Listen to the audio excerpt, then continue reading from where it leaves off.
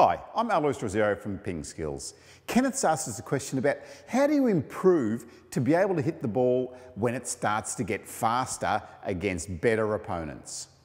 So at the start, when that ball's going nice and slowly, it's easy for me to be able to read the ball and react and play my stroke easily. The issue becomes when the ball starts to go faster, and now I'm starting to worry a little bit about how fast that ball's coming. So as the ball gets faster, I've got to make sure that I'm still staying relaxed and watching the ball coming to me. If I start to really tighten up and tense up, that's what happens. Everything tightens, my wrist tightens, my hand tightens, and now the stroke that I'm playing is completely wrong. So it's not that easy to do though. It's not that easy to just stay relaxed when you see that ball coming faster. So what's the key?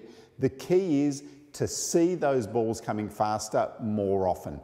If you're always training at a soft and slow pace, then that's what you're going to get used to. If you never see a ball come fast, as soon as you see a ball come fast in a match situation, you're going to tighten up. So I want you to think about practicing a little bit more at a faster speed. You could do things like, just getting your partner to hit the ball fast to you anywhere, and even at a faster speed than you'd be used to in a match situation. So now Jeff's going to play the ball anywhere to me. And now you can see that I'm starting to worry about where the ball's coming.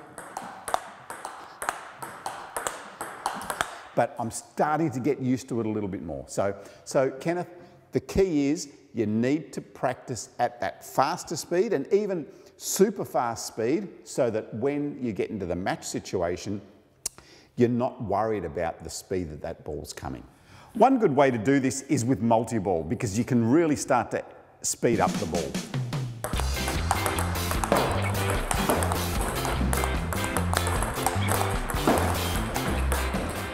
So now Jeff's working at a faster pace than he would in a match situation. If you've got a question of your own, head over to pingskills.com and go to the Ask the Coach page where you can ask a question of your own.